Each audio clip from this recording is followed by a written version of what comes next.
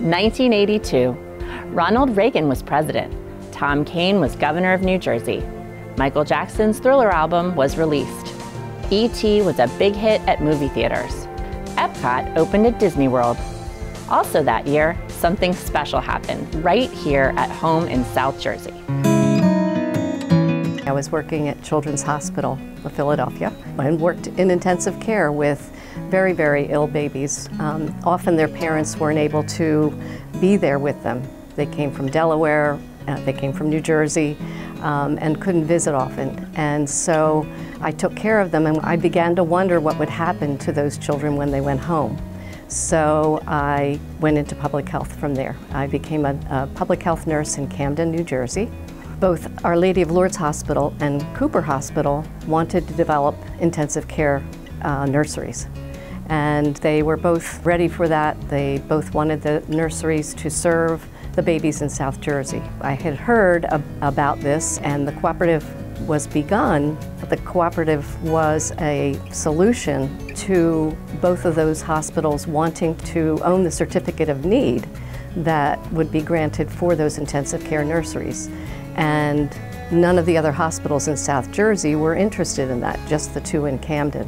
As a solution to that, the state developed this cooperative organization to hold the certificate of need and to have the hospitals in South Jersey all participate in developing a system for transport for those babies down in the southern part of the region and getting them up to the Camden hospitals. When I walked in the door, the cooperative was very busy training doctors and nurses to intubate little tiny babies. But I came in with a job that was focused on working with high-risk mothers and developing high-risk clinics, both at Cooper and Lourdes, and making sure that the mothers who were high-risk down in Cumberland County and Cape May County could get an appointment and be seen by a perinatologist up in Camden. So while the cooperative at that point was working on transport, developing transport systems, and making sure babies got safely transported, they were also forward-looking with the Department of Health funding to make sure, kind of go upstream, so that moms were better taken care of during pregnancy and there would be less need for transport of the babies.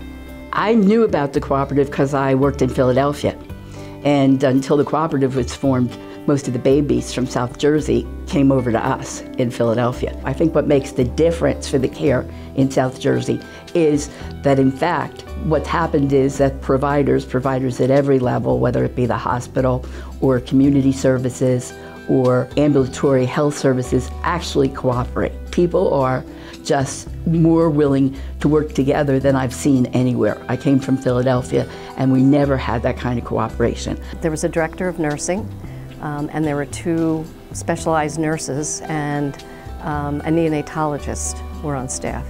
And I brought the thought of public health, which none of them had operated in at all. They were highly specialized hospital staff, training other hospital staff. So what I was bringing to them in terms of the families I saw when I worked at the prenatal clinics and the history of the moms and what their living situations were and their inability to get transportation to and from the medical services they need to, and once they had their babies, the lack of access to services and formula and all the things, or breastfeeding support, they were unfamiliar with. That was the beginning of the cooperative's travel through public health and to what we are today, which is primarily the services we provide are prevention-oriented. We had 9 people when I started. We have a staff of 109. How did we get there? A lot of people have come together to solve problems, to solve them on the fly. By working with the cooperative, we wind up with a lot of synergy. So I think there is a cooperation that happens in the background that has been the thing that has the most impact on mothers and babies since 1982. The state always said then that what happens in the South couldn't possibly happen in the rest of the state. The South is different. But the Department of Health has come to understand that at least what happens here in perinatal services in the South is something they should look at closely and replicate other places. I expect to see that the Cooperative will continue to be the leadership organization for perinatal services throughout the state. I never, as a public health nurse walking into the setting I did, imagined that the growth in services that we provide, the lives we've touched and changed through our services, I never imagined that we would have the opportunity we've had to serve the communities in the region. The relationships that our staff develop touch those families when needed, but also stay with them through the rest of their child's lives. The guidance we provide, the resources we provide and introduce them to will be there long after we leave their homes. But the way people responded and wanted to work with us was very fulfilling to me. That was what I felt the best about when I was ready to look at retiring, is how many people had been attracted to the organization, how many people stayed and worked really, really hard to make it work at every level. People that stayed more than 2 years wound up staying more than 5 years because there were things that they wanted to accomplish and did accomplish. It was a stellar group, an amazing group of people that continue today to work here.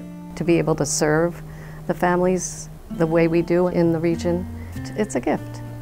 And that's just the beginning. I'm Helen Hannigan, Executive Director of the Southern New Jersey Perinatal Cooperative.